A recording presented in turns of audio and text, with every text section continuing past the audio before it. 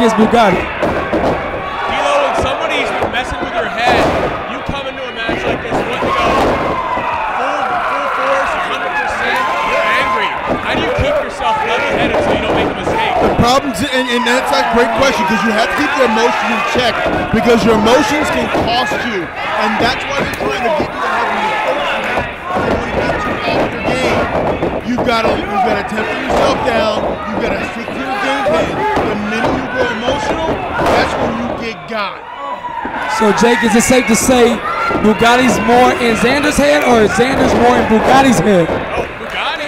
That battle-tested rivalry with Clutch. Hockey fight, hockey fight. Oh, right. You see how he kicked him in the short, the soft part of the knee, the inner knee? You go high, I go low. Sky, Zen! And this should do it. Right in the center of the ring. Can he capitalize? Right. What happened? That knee, it looked like it. Yeah, that knee. Oh.